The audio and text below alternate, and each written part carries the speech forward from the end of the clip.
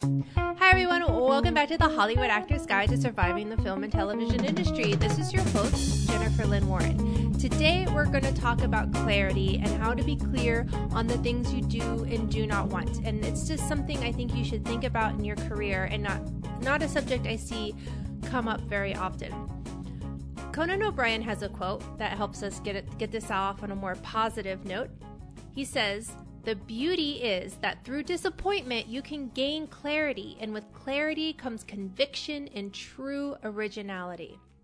So when we get very clear on the things we do and do not want, sometimes a lot of creativity can come out of that, and a lot of really knowing who you are and even what your brand is or is not can come out of that. So before you have to make the decision in a moment of pressure, I know this is one's the most obvious, but since it's the obvious, let's start with it. Know whether or not you would be okay with doing nudity, and what kind of nudity.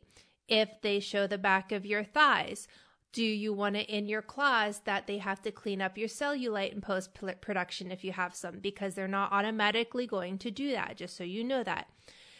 Know what you are okay and not okay with. Love scenes are awkward, man.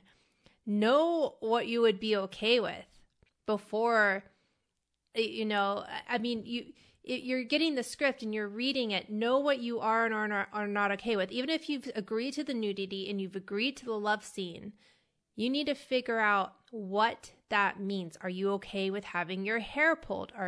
Know what parts of your body you are and are not okay having touched? I have a weird one. Don't touch my knees. I don't like my knees touched. I don't like my boyfriend touching my knees. I don't know what it is. It's a weird thing. So I may agree to like the craziest love scene, but they still can't touch my knees. I know it's crazy, but because I know that, I am not going to suddenly break into hysterics or laughing or whatever, or just be really uncomfortable in a scene if I have a respectful scene partner and they know that and they know to avoid that. Having decided what you are and are not willing to do will help you not be stressed with having to make these decisions in a moment of desperation just to book something you may later regret. We now have a lot of people on set whose job it is, they're called, intimacy coordinators. There it is. There's the word, intimacy coordinators. Their job is to make sure you're comfortable with scenes with sexual content. But make sure if you do have a scene, even though you've spoken to the intimacy coordinator, make sure you get to speak with the actual actor you're working with and the director so that you're clear of what the expectations are. And so you could talk with an intimacy coordinator and then all of a sudden the director throws you a curveball on set. You need to know what those curveballs are going to be. And your intimacy coordinator needs to know what your yes and no's are. So the intimacy coordinator can go, nope, that's not okay. And they can be the bad guy, so you're not the bad guy in the moment. And this isn't just like with nudity. I mean, this could be with like, are you okay being shown doing drugs? Are you okay being shown as a pedophile? Like, know what you're okay and not okay with doing. You should also think about your personal life. This isn't just what you're willing to do on set. You should also think about whether you'd be willing to give up a vacation if you book a role. It's an old joke in the industry. If you want to book a role, make plans. This decision is going to have an effect on your relationships. Is an audition more important than the lunch plans you had with your boyfriend or girlfriend? Think about this now and have these conversations with your friends and loved ones now. It's not fair to them if they don't know what to expect when things come up. You may also have moral or religious objections to material. Decide now that it's okay to turn it down so you can have that conversation with your representation. There are a few other things to take into consideration and discuss with those close to you and with your agents. Film and TV shoots all over the world. You could be in Australia for a few months. Your family may expect you home for Thanksgiving, but that's not an American, that's an American holiday. That's not an Australian holiday. So you're going to be working on Thanksgiving. So you're going to be working, and it's not just Thanksgiving, it's other American holidays as well. So you'll be working on days you're used to having off. Sometimes the catering is sweet and we'll do a turkey dinner to help you feel more at home, but that's not something you can even expect. It's just something some of the sweeter caterers do. This comes into even more consideration if you have or are planning on having children. And I think everyone should be able to have it all if they want to have it all. But you still need to think about it now before it becomes a last-minute problem and family and friends are upset because they haven't thought it out. Not everyone even celebrates Christmas around the world, just so you know. So have these conversations now. Think about things of what you're willing to give up and not to give up. I remember one of the earliest lessons I ever had in this. I was in high school and I was helping the local community theater backstage. I was just like a stagehand helping with props and things like that. I wasn't even getting paid. My high school drama teacher was directing. It was Joseph in the Amazing Technicolor Dreamcoat. But I loved it because I got to be in a theater.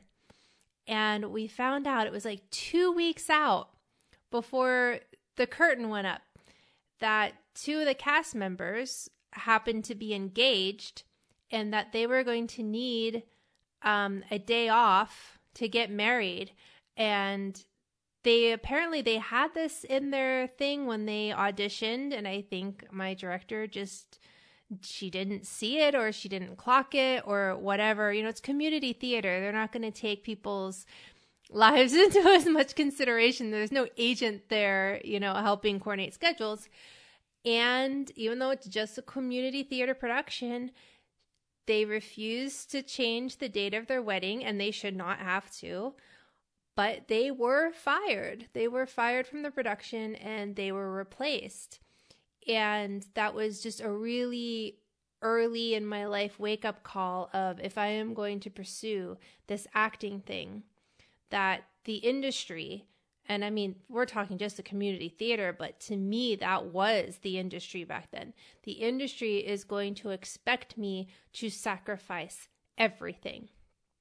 And so before you get to that moment where you are expected to sacrifice everything, you should decide now what you are and are not willing to give up. And this isn't a podcast where I am telling you should be willing to give up everything. I am absolutely not saying that whatsoever. What I'm saying is that you need to know for you what is and is not okay. My friends and my boyfriend all know that auditions and bookings come before everything. My dear boyfriend, who doesn't get a lot of time off, he works in the industry as well.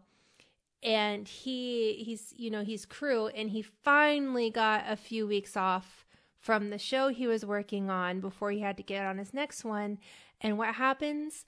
I book a film right in his time off. It would have been the best time for us to finally take some time off and get a little vacation. But we couldn't, because for me, my priorities are a booking over a vacation. And he knew that, and there's no hard feelings, but he absolutely knew to expect that. So this is what I'm talking about, the types of conversations that you need to have with your reps, with your significant others, with even your friends. Because I know some of you have friends who also don't understand when you say, oh, I actually can't meet for lunch today because I have to meet with my coach because I have this audition tomorrow. The great friends are the ones that get it. The ones that don't really get this industry are going to be like, what are you talking about? It's just like 2 hours for lunch. But if they're like, oh, of course she's not coming to lunch. She's got an audition. She always does this to us. At least they know what to expect, right? So get clear on what the people in your life and what you have for your expectations for when things go down. In the meantime, we are still sponsored by weaudition.com. Use promo code HAG25 for 25% off. If you don't know what that site is, are you sleeping under a rock as an actor? That's it. That's all I have for you this week. Break a leg out there, and remember, you are not alone.